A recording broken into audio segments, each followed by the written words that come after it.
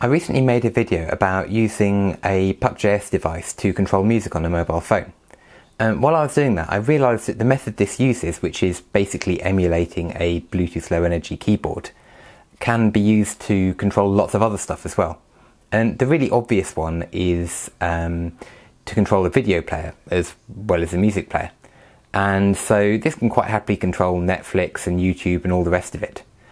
But doing it just by button press seemed a bit boring.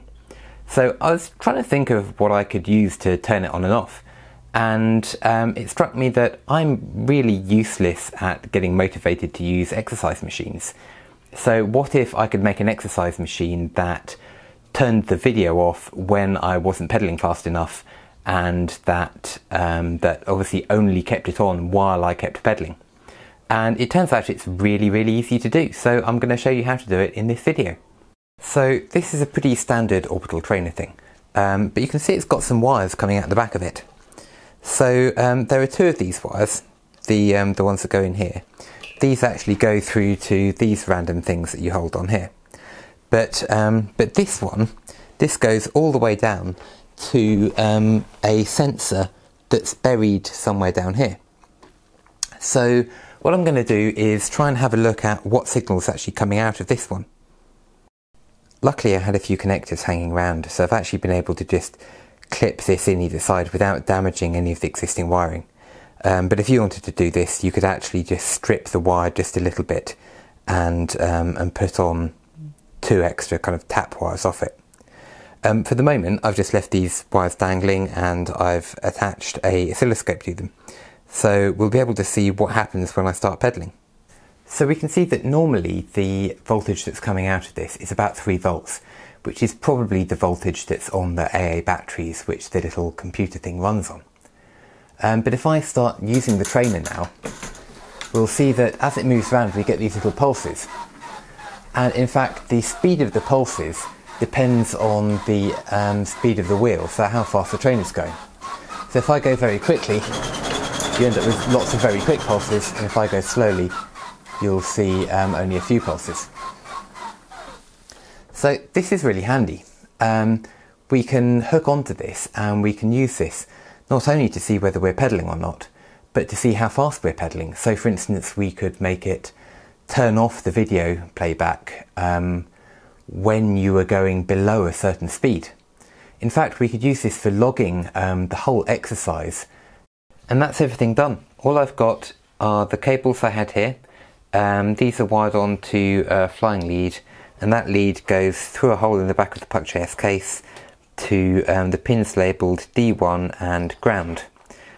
So all I have to do is put that back in the case.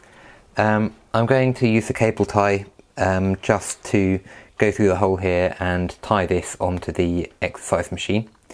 And I just ping the case back over to hold everything back together. All I have to do now is put this in line with the exercise machine. If you haven't seen the last video about playing and pausing music, you should probably do that now. But this is the web IDE. You just follow the instructions that come with Puck.js to get up and connected. So on the left hand side you can access the Puck directly by writing commands. On the right hand side you can just write code.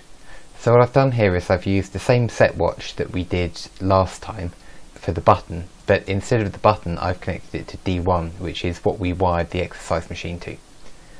So if I upload this code now, every time we get that square wave going down to 0, it should print rotated. So if I spin this now, hopefully, we should see it prints rotated. So now all we really have to do is to count the number of rotations. So if I create a variable called rotations and make that 0, and then we just increment it when this happens. And now all we'll do is every so often, or maybe every 2 seconds, we'll call this function, and at the moment I will just print the number of rotations and set it to 0 again. So now if I run this, every few seconds it will print a number. Normally that number will be 0, but if I start moving the machine, It's a bit hard to do sideways, but you should see that it gives us kind of quite a good idea of the speed that we're going at. So if I try and do this slower now, we'll see smaller numbers. So it looks like a good speed for this is probably 5. So I've got some code that I did earlier, which I shall just paste in here. Basically what we're doing is we're using the same Bluetooth HID stuff that was shown on this page and we used before.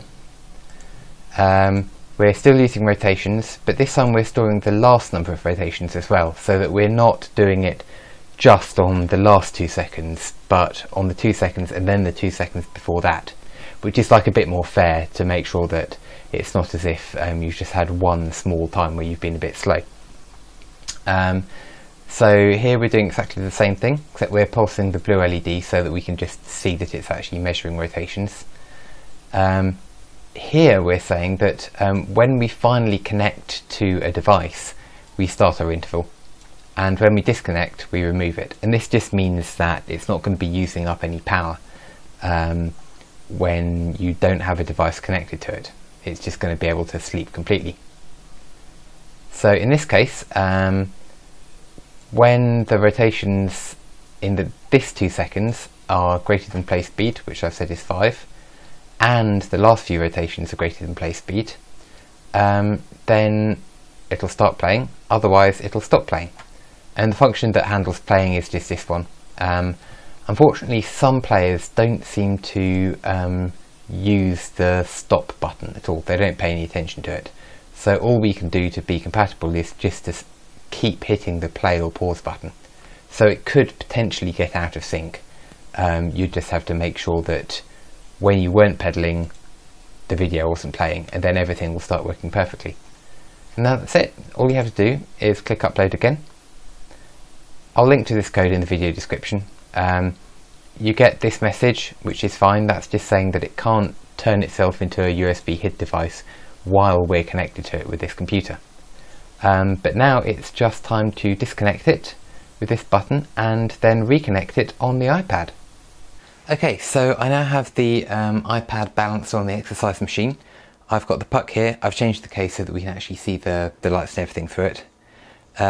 In settings, Bluetooth, you've got puck shown. If I tap on that, it'll say it would like to pair. Click yes to pair. And hopefully it's done and connected. So now all we have to do is go and run whatever app we're interested in. So if I go back to Netflix, if I start turning this, we'll see that the LED will start flashing. And after about 4 seconds, it'll start playing. We should see a green LED. And you see it started playing and everything's great. But if I actually stop pedaling, a few seconds later, the red LED will flash and it will turn off the video. So yeah, now we have a perfectly working exercise machine that punishes you if you ever stop pedaling it. Thanks for watching. So if you like this video, please subscribe and share it.